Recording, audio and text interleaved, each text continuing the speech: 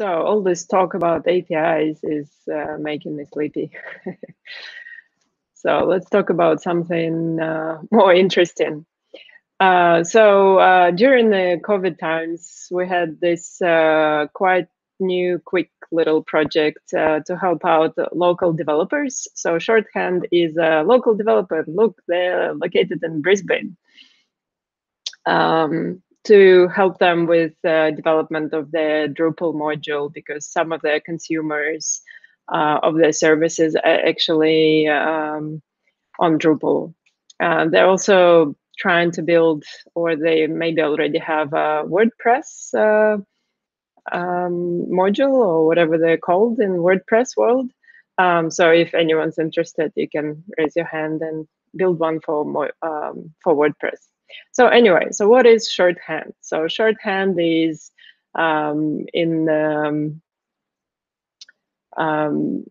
before it's the name of the company, it was like, how do you shorten, like a script?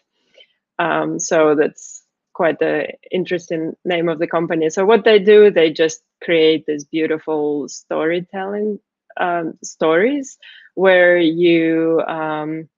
you know how sometimes you end up on a news website and you just keep scrolling and scrolling and scrolling because like it reveals something, and then there's a video, and then there's a chart that populates while you scroll. So it really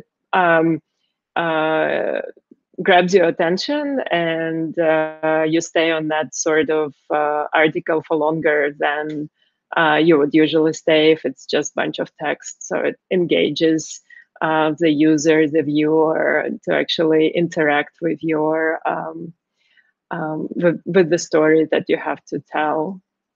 So, for example, here's a couple of stories that they have. They work with BBC, for example. So here's a video embed, and while you scroll, there's full videos, full photos, and they fade away, and then they show some statistics, for example. So there used to be so many visitors to this site, and now there's so many, and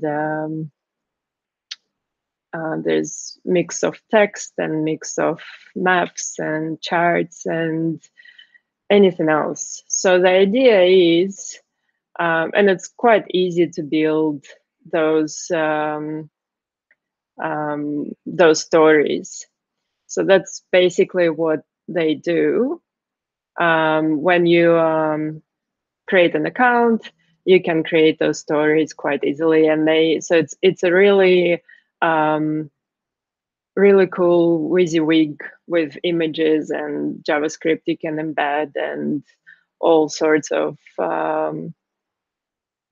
videos and charts and so on and so forth, and different effects, and they show you how to embed all those things as well. And you can do all the scroller text and images and reveals and things like that. So there's a lot of room to play around with Shorthand. So in a nutshell, it's really comprehensive WYSIWYG editor with a lot of capabilities. So the question is, if you want to publish it on your Drupal website, how would you go about it? Because what Shorthand does on the back end, it's a React-driven application, and when you publish it, you can publish it in multiple different ways. You can provide them your URL, and they host it on S3 buckets or whatever. But you can also publish it where you can download it fully, so you'll have the full control where you store it and how you store it. So you can download the whole zip of your story, and it will have all the images, all the interactions, all the JavaScript. So it's compiled on server side, compiled into plain HTML JavaScript, so you can run it in your browser. So for example, here's my story that I built here with, that's how the editor looks like. And here's the story just downloaded locally.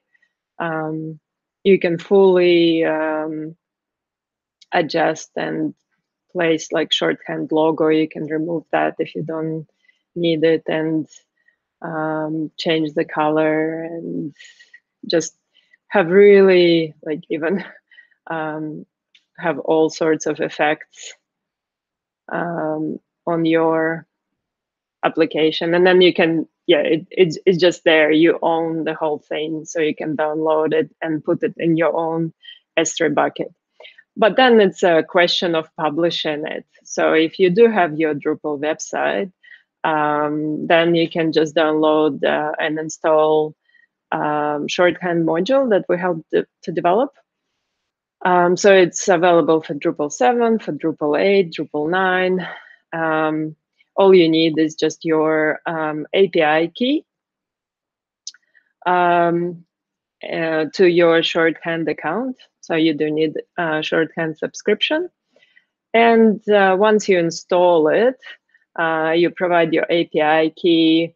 There is version 2 only available. Version 1 is long gone. And you also need to provide the text field format, which is full HTML, JavaScript. So just give it all the rights you can to the in the configuration, because basically what it does, it downloads when you create a story. So let's have a look. That's what's happening. So you'll have shorthand as a content type, and then just create a story, and then you just have a view of all the story published stories from your profile. So from here, these are like, I have many more stories, but some of them are not published.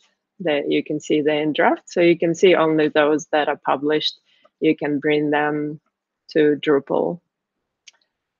So once you create the story and save the story, what it will do, it will download the zip file from Shorthand account, from your Shorthand, put it into public folder or any folder that you configure for your Drupal content, unzip it, and reference it to that story that you create. And that's about it. And then once it's published, you have your story on your Drupal website. So that's it. You have this really beautiful showcase of different pictures and text that can be easily integrated into Drupal. And it's mobile friendly straight away as well. And it's quite easy to impress with your content without trying to develop any Drupal hierarchies to create that sort of thing. So that's pretty much it. So you can try it yourself. You can try all the different stories that Shorthand created or editors created using their platform, and see maybe like it's really cool for galleries or for universities or for any sort of advertisement agencies or newspapers. That's sort of the target market. Yeah, so this is my quick visual presentation.